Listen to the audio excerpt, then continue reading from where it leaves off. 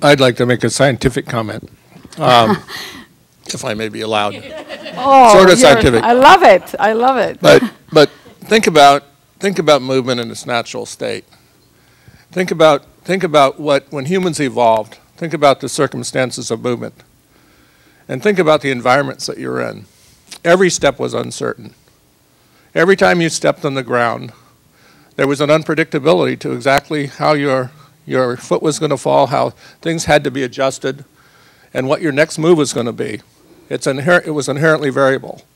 Now think of a modern environment. You know, we construct a modern environment. We wear a shoe that gives us a relatively predictable feedback from the bottom of our foot.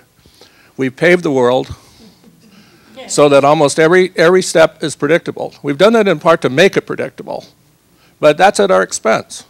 Because what it does is it reduces the variability, it reduces the energy and all of the ability to adapt in our environment. We basically are learning under ways that constrain us, that change the way our body postures operate, all to our detriment. It's all to our detriment. So one of the wonderful things I think about what Anat is saying is that we have to get back to really feeling and really experiencing that variability again. And that's a natural way that everybody learned to move.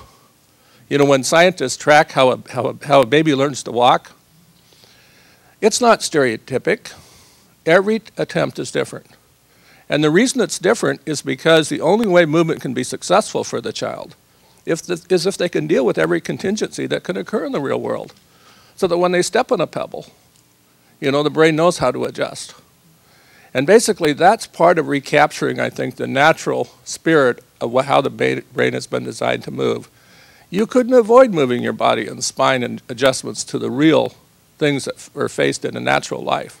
And to the extent that in an artificial modern life we beat that out of it, is to our detriment. So it's all about recovering that versatility, that flexibility, that power of adjustment and adaptation, and in ways that we use our whole body as it has basically been constructed to use. So that's all I got to say. It's a little sermon.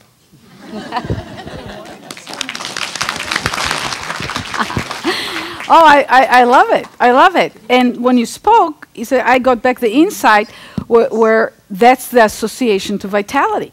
When the brain is like that, when you're, you know, poised to act in this way, when your brain is geared, woken up to work like that, you're more vital and a lot of the trouble disappears.